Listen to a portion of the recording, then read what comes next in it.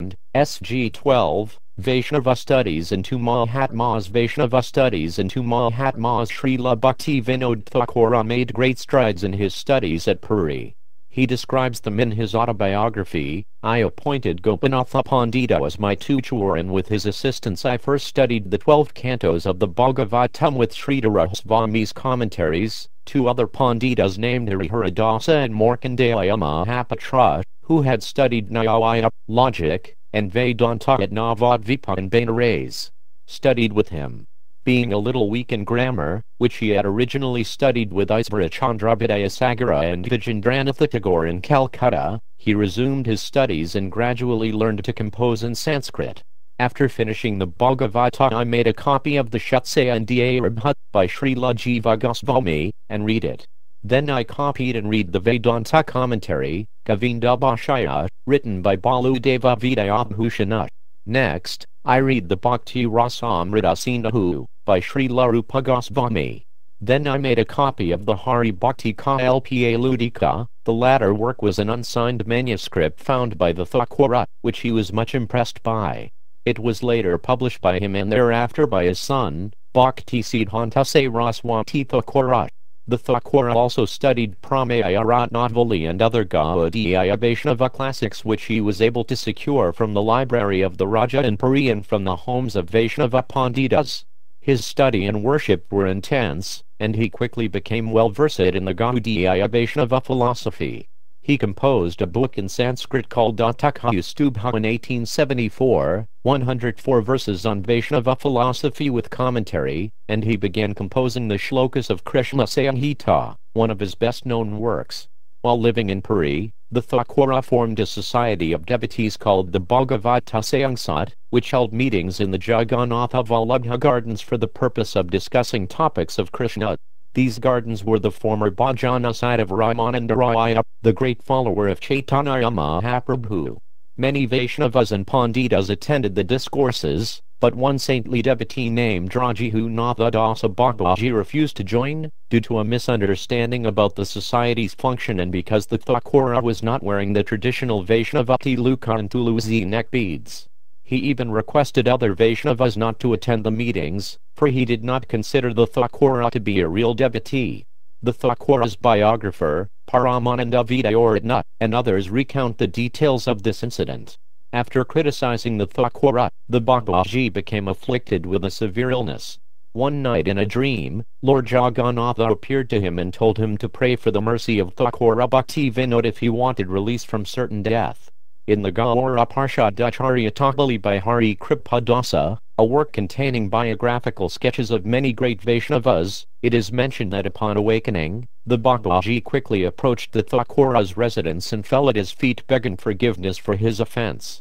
He spoke humbly to the Thakura saying, "I noticed that you never wore tulusi beads on your neck nor tiluka on your forehead, and because of this I disrespected you and have committed an offense. Please forgive me." The Thakura replied, "Babaji Mahashaya, what is my crime? The Vaishnava tiluka and tulusi neck beads are given by the Diksha Guru, but so far Mahaprabhu has not sent me a Diksha Guru. I therefore just chant the holy name on tulusi beads.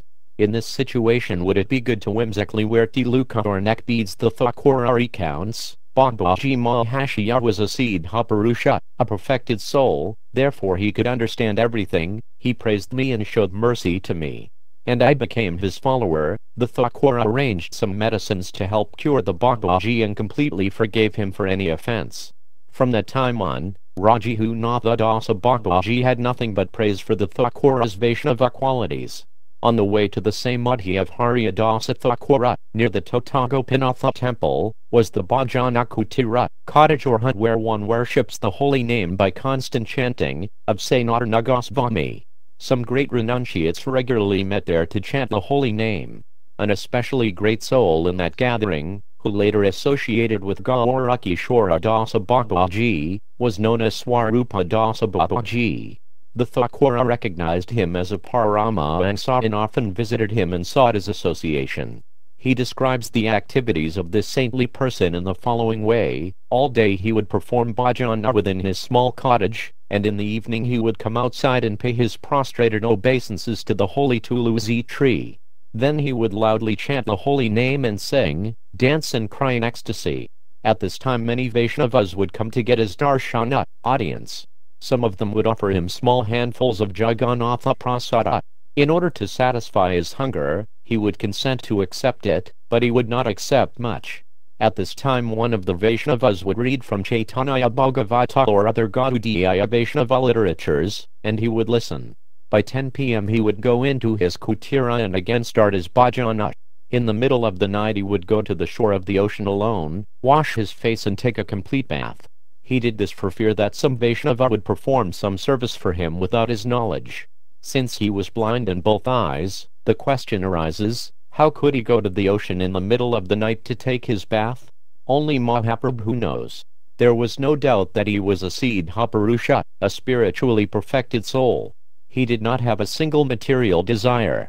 In the evening I would sometimes go to take darshana of his lotus feet. He would talk with the people and his speech was very sweet. He instructed me, Krishna nama bihuli nane forget the name of Krishna. The Thakura further comments on this period of his life in his autobiography, while in Puri I made much advancement in devotional service. I became more detached from worldly life. Any idea I might have had, that worldly progress produces anything of lasting value was gone forever. Almost every evening I would go to the temple to see the Lord, to hear and chant the holy name and associate with the devotees. On one side of the temple was the Mukti Mandap. The Brahmanas would sit there and give some instruction, but all of them were Mayavadis, impersonalists. When I would pass them my mind would become disturbed, because of the blasphemy they promulgated. Therefore, I would sit near the goddess Lakshmi Mandira or the Mahaprabhu Pada Padma. When I was sitting there many of the Panditas from the Mukti Mandap would come and sit with me. This place is in a sub-temple within the walls of the Jagannatha Mandira, and it contains the divine footprints of Chaitanya Mahaprabhu. Many of the Mayavadis became devout Vaishnavas by receiving the association of Bhakti Vinod Thakura at what came to be known as the Bhakti Mandap, where he lectured on the Srimad Bhagavatam. One day, while Thakura Bhakti Vinod and the Vaishnavas were sitting in the Bhakti Mandap reading Srimad Bhagavatam, the Raja of Puri, along with about 50 of his attendants, burst noisily into the meeting. The Thakura was unable to tolerate the king's disrespectful behavior towards the Vaishnavas and the Bhagavatam. The biographer Sundarananda Vidayavinada mentions in his Sri Kshetra that the Thakura addressed the king as follows, "You have the right to hold the position of kingship over your small kingdom, but the Supreme Lord, Jagannatha Purushottama, is the king of all kings. Therefore, it is mandatory that you shall respect his Bhakti Mandap, where his glories are daily sung." Realizing he had behaved badly, the king of Puri bowed down to the Srimad Bhagavatam and all the assembled Vaishnavas and begged them to forgive his offenses. At various holy places celebrated by Gaudiya Vaishnavas, specifically the Totagopinatha temple, the Samadhi of Srila Haridasa Thakura, the Siddha Bakulatri and the Gambhira, the private apartment of Sri Chaitanya, the Thakura spent long hours absorbed in discussing the pastimes of Krishna and chanting the holy name.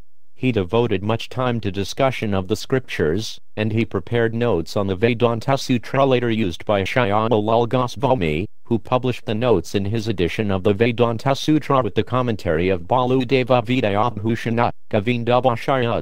The Thakura recalls his stay in Puri with happiness. Just as the Jagannatha temple is very lofty and beautiful, so also the service to the deity was wonderful. To see it was charming to the mind. Daily, from 500 to 700 people were present to see the routine festivals like the evening orati, etc. What bliss! Many kinds of pilgrims came from all over India to attend the religious festivals. Seeing that, one's eyes are soothed. O Lalu, his son, Lulita Prasad, when you behold all these pastimes with a pure heart, only then can these events be understood. There were many celebrations, like Dala Yatra, Ratha Yatra, etc. Taking many constables. I made such great exertions to oversee the pilgrims. How can I write of it all? I would make favorable arrangements for the pilgrims to see the deity and take prasada, and I would hear the people's complaints. I spent my time in Puri in great happiness, seeing the festivals, acquiring knowledge and devotion. Purushottama Kshetra is directly Vaikuntha, the spiritual world. What doubt is there? In 1874, Bimal Prasad, the fourth son of Bhakti Vinod Thakura, took his birth, and the Thakura mentions that all of the auspicious ceremonies such as Anut, Prasena, first eating of grains, were performed with Jagannatha Prasada. Later this son, as has been documented in Rūpa-vilāsa Vishnu, Volume I of this series, Leves Ohf A Vaisnava Acharyas, would come to be known as a Bhakti Siddhanta Saraswati Thakura Prabhupada, the founder of the Gaudiya Math and spiritual master of His Divine Grace A.C. Bhaktivedanta Swami Prabhupada, Fahundayar, Acharya of the International Society for Krishna Consciousness.